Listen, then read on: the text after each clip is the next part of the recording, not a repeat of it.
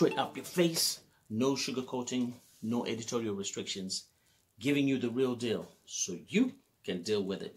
Now let's get on with it. Sweet baby Jesus! The youth of Kenya, the youth of Africa, you need to wake up right now. After this COVID-19 period, God willing, if you're alive and well and healthy and strong, this is a time for a revolution. This is a time for change, and you have to take this as seriously as you take your life or a threat to your life.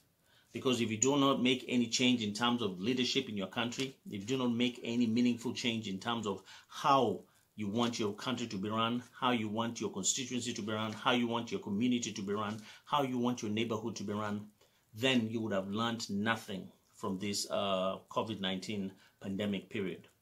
This COVID-19 pandemic period has exposed a lot of faults that we have, not only in our personal life, but also in government, in our county governments, and also in our communities, and also in our neighborhoods. Many people were not prepared. Many people were not expecting this to happen, and it has devastated a lot of people. And you know, there's more devastation to come. Many will lose their jobs. Many will lose their income. Many have already lost their jobs as well. Many have already lost their income. And this is a shift that is going to happen, both social and economic, in changing everything. The world that you left in December and January, that world is gone. That world is normal. You're entering a period whereby things are not as clear as they should be. Governments are not communicating to you as clear as they should be. You don't know what's happening. You don't know what's going on. You know, everything is a mystery. You know, this is more like a dark period, and a period whereby you're supposed to do a lot of self-reflecting, not only as an individual, but also as a family, as a community, and as a nation. My message to the youth of Kenya and the youth of Africa is that Africa has been run so badly by the leaders that you elect, or sometimes you don't even elect them. They imposed on you, or they impose themselves on you through rigged election.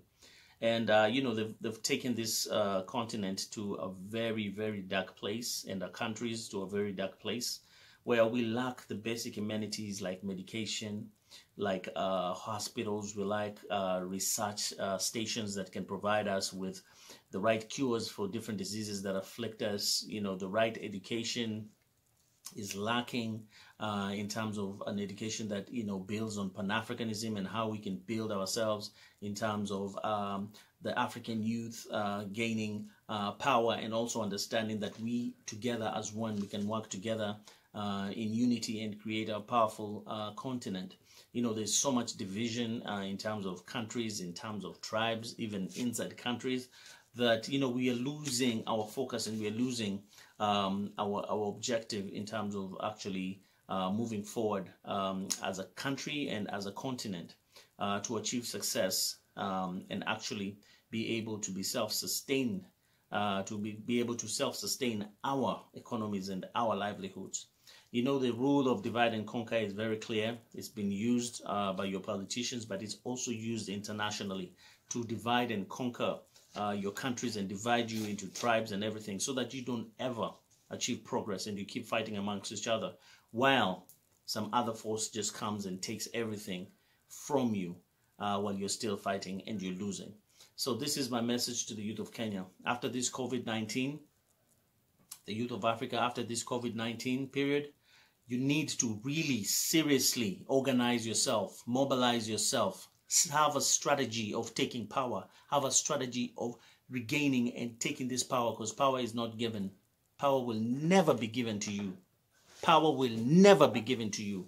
You have to form your own strategies, come together, form your own communities, form your own unions, form your own movements to take power back, so that you can be able to shape the future of Africa.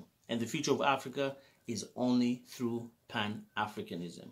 Pan-Africanism is the only way that Africa will ever achieve its success, where we focus on our people, we put first priority to our people, we give the best to our people, we look for the best deals for our people, we protect our people, and we guard and give value to our people. This is what will protect Africans, and having the laws that are necessary, that are Pan-African laws, that are able to protect you from any other force that is going to come and try to destroy you or try to mess up with what good you have. This is my message to the youth of Kenya, the youth of Africa. This COVID-19 period has given you a time to sit down and reflect. Sit down and look at yourself. Sit down and look at what's around you. Sit down and look at the world and what is happening. And I'm sure most of you have raised a lot of doubt on how leadership is done, not only locally, not only in your own countries, not only in the continent, but also internationally. And this is the time whereby you, unless you stand up this time and organize yourself to take leadership and take the path that is going to probably take your countries and Africa in the right path of Pan-Africanism, be prepared to be messed for 100 years or more. Because if you do not learn from this period that you need to stop the tribalism, you need to stop the sycophancy, you need to stop idolizing some of these leaders that you have that have no interest in protecting your people. If you don't move away from that and you go back to that after this period of self-reflection, then you will lose for 100 years and you'll never have political change. And politics runs everything in all countries. It's the politics that determine the rules of engagement. It's the politics that determine how resources are distributed. It's the politics that determine how you are protected as an individual and your rights. If you don't do that, then be prepared to lose for another 100 years. And you'll never get a chance like this again to reflect and to actually look at yourself and be able to make those changes. Also in your personal life, I'm sure most of you have looked at yourself. Some of you have said and patted themselves on the back that they did the right thing. They were able to save up some money. They were able to actually organize themselves in a proper way so that whenever there's a pandemic, they can be able to sustain themselves and their families for a good period of time while they figure out what's going to happen. And some of you also have experienced a situation whereby you've realized that I didn't save a lot of money, I don't have money, and I'm actually going through a difficult moment right now. Nothing is guaranteed in terms of work. I cannot go back and sometimes even do the work that I used to do because of certain restrictions and all that that is going on right now with the lockdown and people being told to stay at home, people being told you can't move from this area and move to that area. So this is a moment that has actually given you a reflection. And even in your personal life, you have to make those changes from this period that will be able to enable you move forward once this economy opens. Because we know once it opens, it's going to be a different economy. Like I said, the economy that you left in December 2019 or January 2020, it's not the same economy that you're going to find when this thing is over.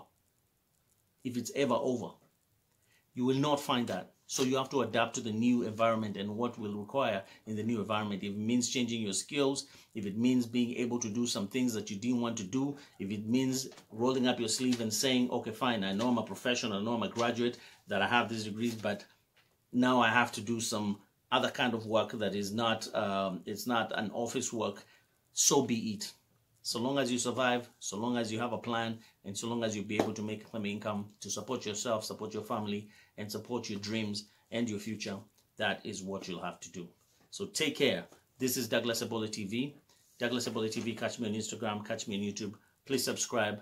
I do not have all the answers, but I will share what I'm thinking because I know some of these issues you'll never hear from your mainstream media. Your mainstream media is mostly focused on socialism, entertainment, socialites, and propaganda that is sponsored by your political elites. They'll always blind you and brainwash you with information that has no meaning or makes no sense, so that you keep on getting brainwashed and you don't really ask the critical questions, or you don't see the focus of what is happening around you. Right now, the world is changing, and it's changing drastically in a very, very rapid and drastic way. And you know, if you don't understand what is happening, you will be left behind and you will suffer. So you need to understand your environment and what is happening around you and protect yourself. Protect your country, protect your community, protect your continent. It is essential and it is critical. Douglas Ebola TV. Bye-bye.